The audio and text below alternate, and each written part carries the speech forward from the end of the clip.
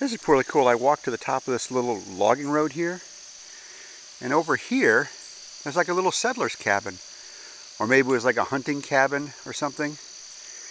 Looks like that goes back to the other side of the lake, and then there's more road going up there. So I'm guessing the Forest Service must have bought this land off of some people who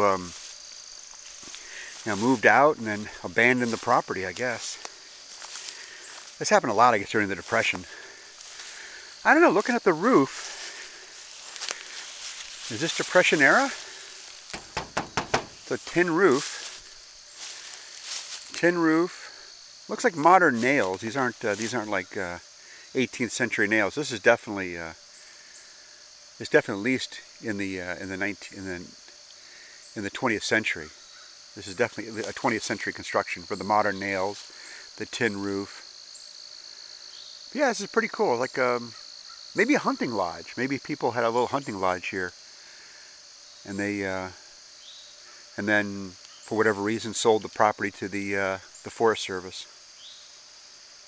That's pretty cool. I'm glad I walked up here to check this out.